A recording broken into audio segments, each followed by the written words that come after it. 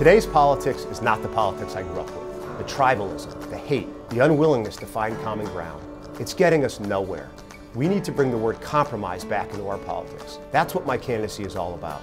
I'm in this to bring people together, not tear anyone down. I want to start conversations, not arguments, because that's how we bring back the good old days.